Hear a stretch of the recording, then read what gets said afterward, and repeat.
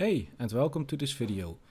In this video series we will be talking about the tools we use in the Bricklink store, and this time we will be talking about the counting scale. The counting scale is a scale which, you never guess it, counts. It works on the principle that you add a certain number of items, for example 25 with my scale, and then it will calculate the weight of each piece, and when you add more pieces it will calculate how many pieces it will be by the total weight divided by the weight piece. So here we have the scale.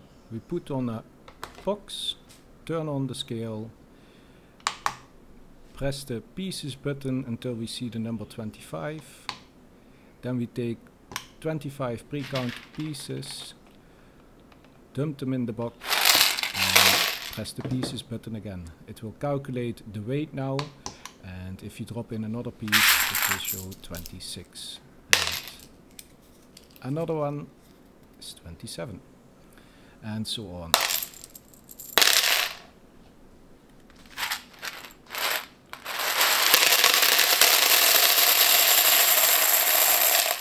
And that's it. That's how a counting scale works. I use it personally to count new pieces when you have a lot of them. For example, pick a brickowl, and also when order has a higher quantity of items.